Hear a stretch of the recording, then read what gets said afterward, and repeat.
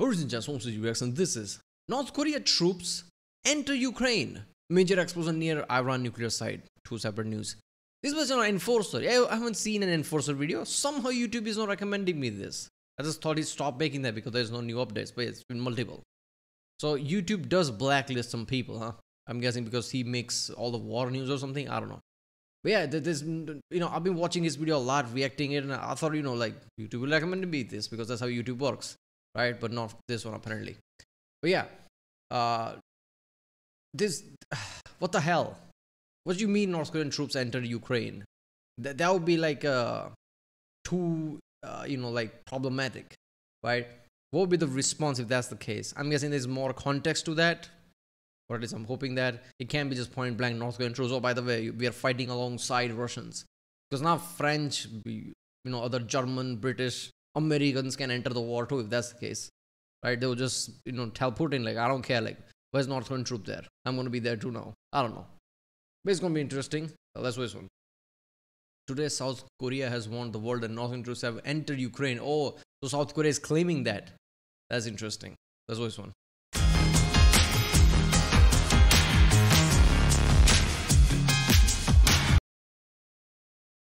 We have very big news coming out of both Ukraine and also down in the Middle East. Specifically inside of Ukraine, we are hearing that in occupied Crimea, one of Russia's largest oil depots is currently still burning to the ground after an entire day of that fire raging. The Russian fire department is not able to put it out, and currently it's a very large crisis down in Crimea as Russia is losing that entire facility. We're also hearing another very big story that North Korean soldiers might actually be on the ground fighting right now on the front lines inside of Ukraine on Russia's behalf, according to the South Korean government. So that's also a massive story. And meanwhile, down in the Middle East, we're hearing that Hezbollah has fired another large salvo of rockets at Israel, and also we're hearing explosions near Isfahan in Iran, which is of course near Iran's nuclear program. So we have some very big news to cover today, and to jump into our first story, we have one from Jason J. Smart, and we're seeing here that in a Russian-occupied Feodosia in Crimea, a state of emergency has been introduced, and in the city, the largest oil depot on the peninsula in terms of transshipment of petroleum products is on fire. And right here you can see in this photograph, there is a massive fire right here. Right here in the distance, you can see one large stack of smoke and also another one as well. This is the Russian oil depot in Crimea, and this actually caught fire yesterday. So this is something that's been happening over 24 hours at least, and we can see right there that it was a very large fire. And moving on to our next post here, which goes to Null Reports, we have more details as to how this entire operation ended up catching fire like this, and apparently it was attacked by 2 missiles, and like I said, the firefighters are now struggling to put down the fire, and 3 people were reported injured, and at the moment it's known that 5 fuel tanks were damaged and also 2 were destroyed. But we expect that number to grow even more because the Russian fire department can't put this fire out, and it looks like the entire facility is going to go up in blazes. But moving on to our next post here, we now have one from Status 6 Military and Conflict News. And like I said, the fire is still burning, and right here we can see that it continues to burn after the Ukrainian strikes in the early hours of yesterday on October the 7th. And in this video right here, which we're about to watch, you can see a huge cloud of thick black smoke still rising over the area, absolutely polluting the occupied Crimean territory right now. So let's take a look at the video and see the extent of this damage.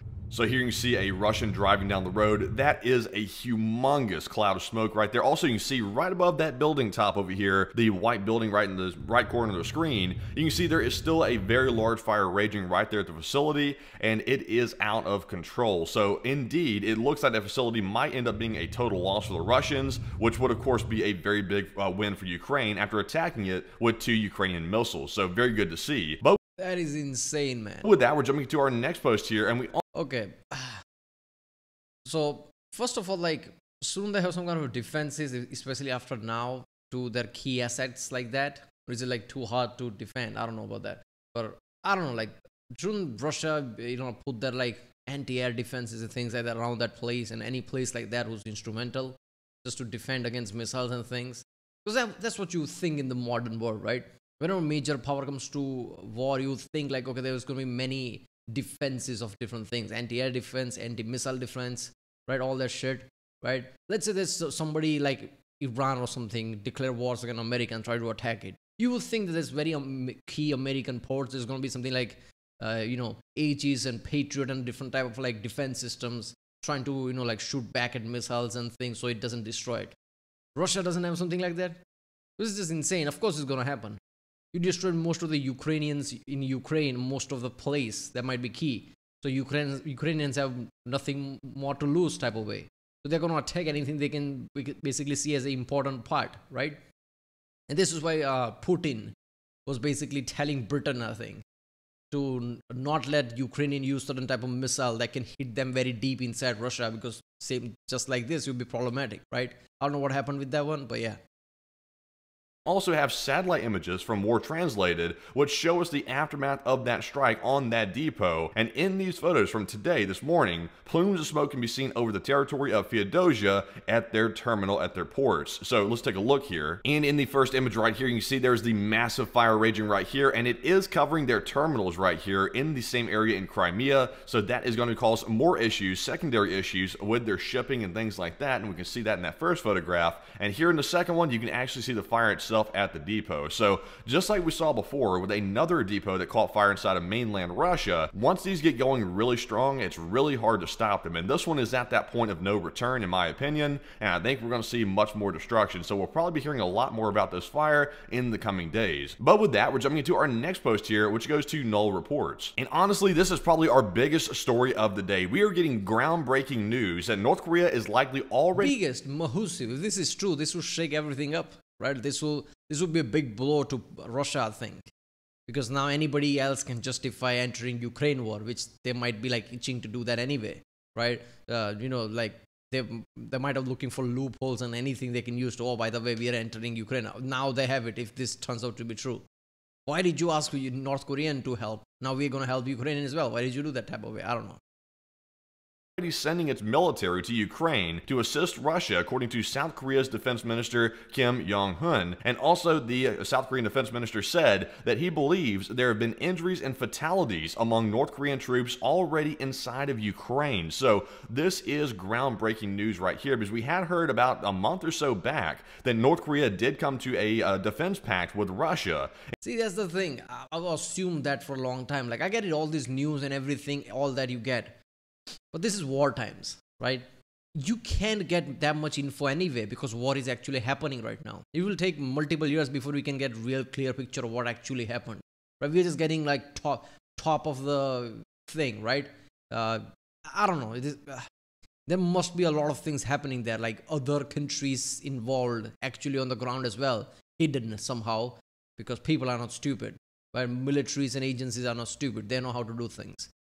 Right, with some kind of a loophole here and there, they might actually be operating right now. That's all I always assume, right? It can't be just Ukraine and Russia. There other militaries are involved as well. So if this turns out to be true, it would be just like one of those things, like, okay, we just assume this was happening, it is happening type of way, right? I always assume like, okay, is any other European country or American troops, even at small numbers, actually fighting in Ukraine, right? Of course, there's not going to be information there because, like I said, militaries know how to hide things. From Russian side, yeah, there's going to be like Iran, North Korea, somebody must be involved. So North Korea being involved, if that comes out, yeah, they'll be like, yeah, we knew that. Apparently there's proof now.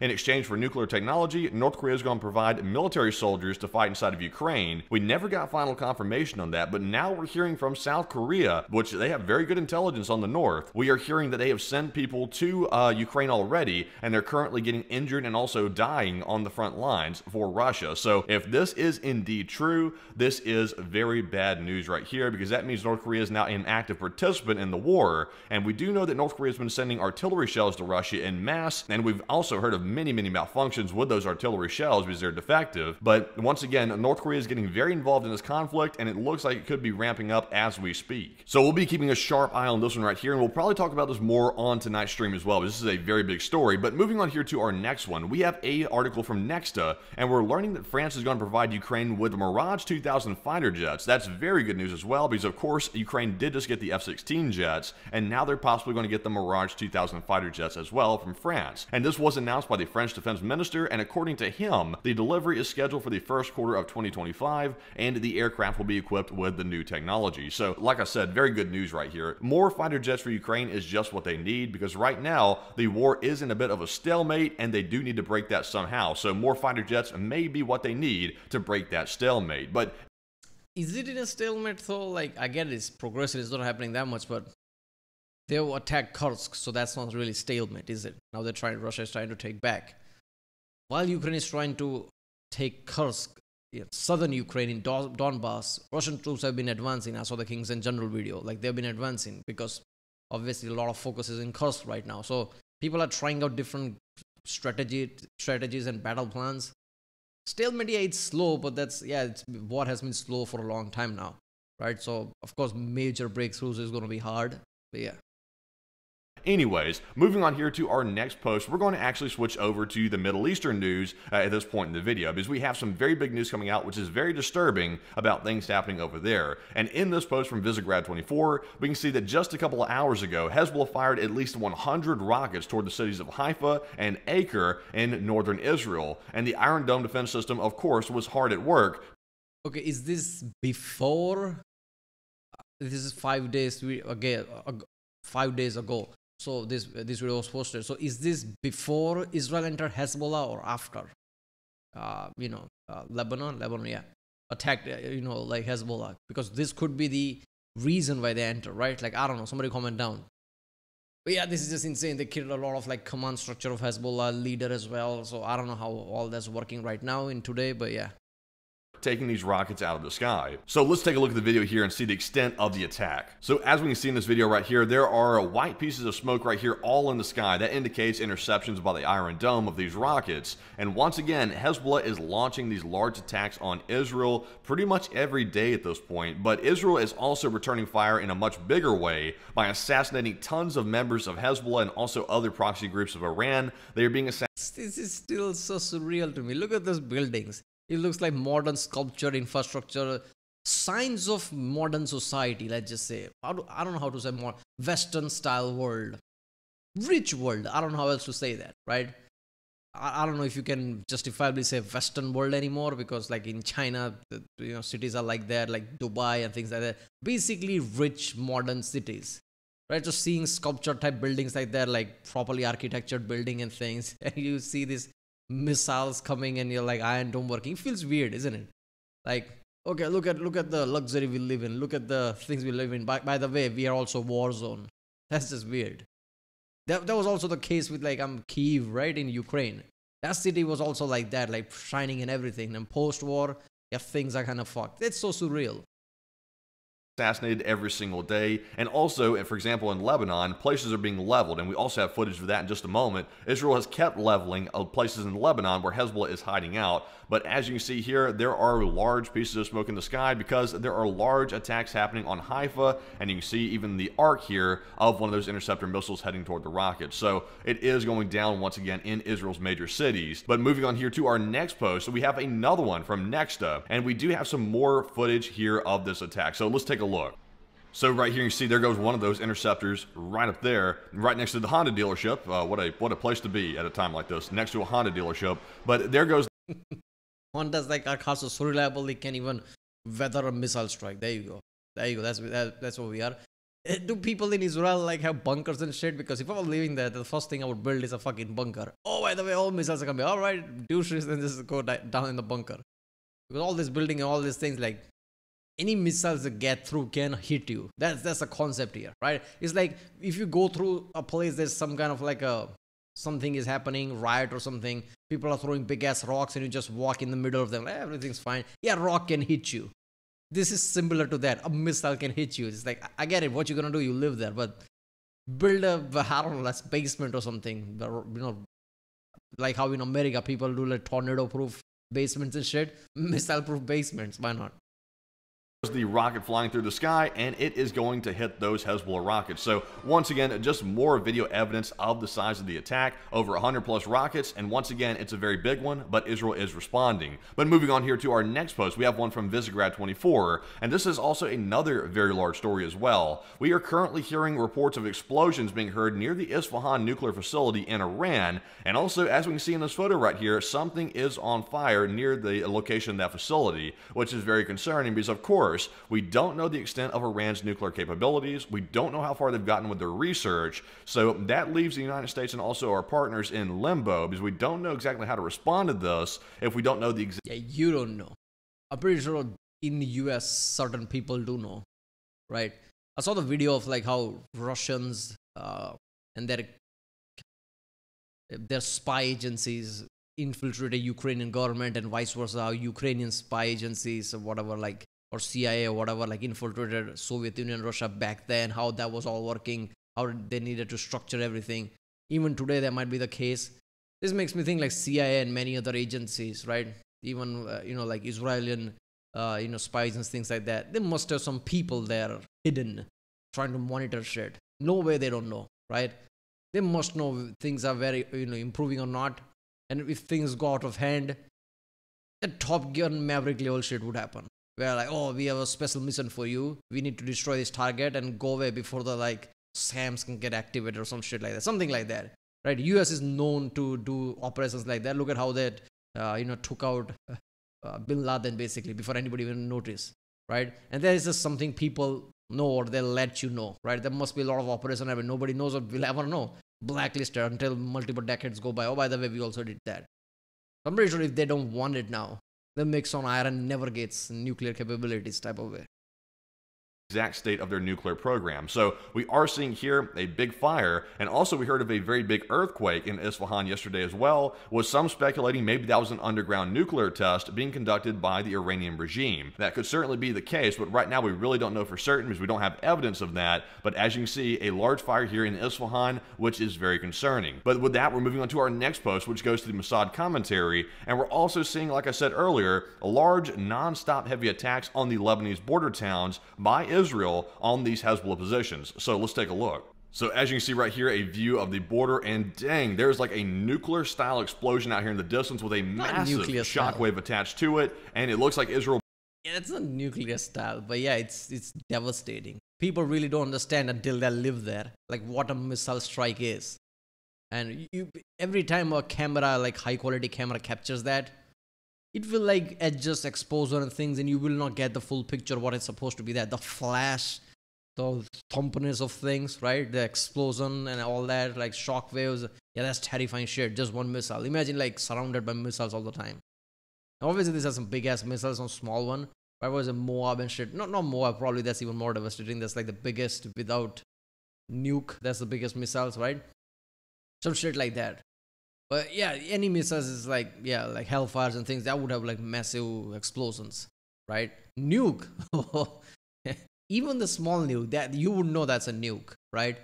People who piss their pants, half of the people who die by just looking at a heart attack or some shit in modern world. I'm sure of that, right? At least half of them would get hospitalized because of some PTSD or something, right? If they're not immediate vicinity of that. If you're immediate vicinity of that, you're probably dead by radiation. Brought out one of those famous 2,000-pound bombs or even something maybe larger on whatever this target was that was being hit out here in the distance. So absolutely crazy. Like I've said in the last video I made, the attacks by Israel that they launch are out of this world in proportion. They're very large. Like Israel does nothing small. Yeah, I'll probably have to blur things out here, right? Because YouTube is like, no, you can't do that. Why are you showing the actual YouTube things? Like I'm actually going there with a webcam showing the real events or something whenever something like this happens, right? So I don't know how Enforcer puts videos like this and how his videos are not blurred. I don't know. Is that why like YouTube doesn't recommend me his videos or something? I don't know. They do everything big, and they're doing it big once again right here, and that should make the Hezbollah forces pretty fearful with attacks like that happening. But with that, we're jumping into our next post, and this one goes to Apex News. And another big question which we've been wondering for quite some time is when Israel finally does respond to Iran's very large, massive attack, which happened about a few days ago, almost a week ago actually, what is Israel going to... Is that already happened? Because if Israel directly response to Iran like that, like proper like jets and things, I think that would be big enough news, right? Like then Iran will have to do the same thing, this and that, because you think like missile attacks. Yeah, they've been doing missile attacks. What you're talking about? But missile, somehow people see it as differently, or whether it's just missile attack. When you actually put the jets there or put troops actually focused on certain things, special operations, this is when like, oh, by the way, shit is going down. Going to do in response to that? Are they going to strike those military targets, or are they going to go strike Iran's nuclear program like many people have been asking for? So right now we're still in limbo about that, but we are getting some behind the scenes reporting that Israel is not expected to attack Iran's nuclear program, but rather they plan to focus on various kinds of military bases and also intelligence sites, according to various sources from the J Post. So take this for what you will. It is, of course, somewhat speculation, because Israel could end up striking these nuclear sites. And in my honest opinion, opinion. This is just from my assessment. I think now would be probably the opportune time to hit these things because. Yeah, but the reason Israel is not expected to attack that because probably US told them to not do that. There's probably a grander plan there. People need to realize that Israel works with US somewhat because well, what else they're going to do, right? So if US says like, or like US agency says like, okay, we have plans for these things, like stay away from that. That must be the reason, right? Nowhere there's anything else. So yeah, but there you go. Yeah, the North Korean thing is the biggest news. I'm pretty sure nobody's going to find out any details about that because they're going to make sure of that. But yeah, this is the thing I was assuming for a long time by now. Other countries must be on the ground one way or another, right? And yeah, it just makes sense, right? Like people think like we can get news of anything. Not really, right? A lot of things must be hidden. They know how to do that, right? Especially when the war is going on and that's like literally a battlefield where you can't get much out of that anyway. Yeah, it's going to be the case. All right, well, if you like my next one, don't forget to subscribe and I'll see you next time.